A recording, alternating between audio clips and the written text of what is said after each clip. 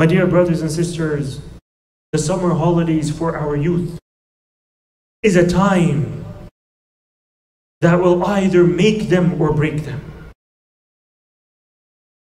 If they don't use these days wisely,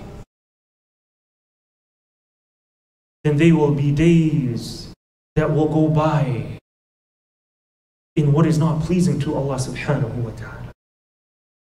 And that's because shaitan, he takes advantage of our weak points.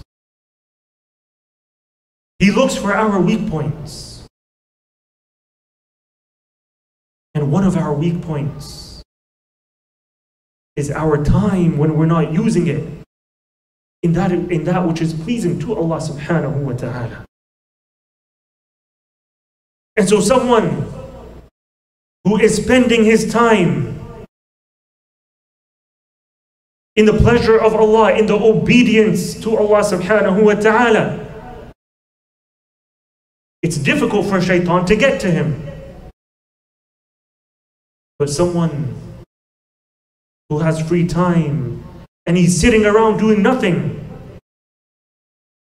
that's an invitation for Iblis to come and busy his time in what is displeasing to Allah subhanahu wa ta'ala. And that's why they say, al-waqtu kas-sayf. إِلَّمْ تَقْطَعْهُ قَطَعَكَ. That time is like a sword. If you don't cut it, then it will cut you.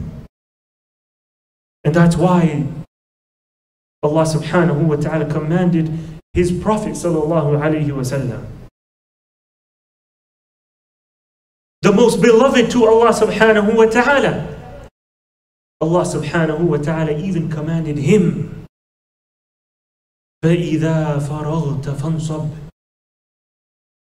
Once you have fulfilled your duties of the day, once you're free, now stand before Allah subhanahu wa ta'ala. Don't let there be any free time for you. Once you have completed your duties of the dunya, you've completed your responsibilities to your family, to everyone else, and now you're free. Allah subhanahu wa ta'ala commands His Prophet sallallahu alayhi wa sallam, fansab, stand up in devotion to Allah subhanahu wa ta'ala.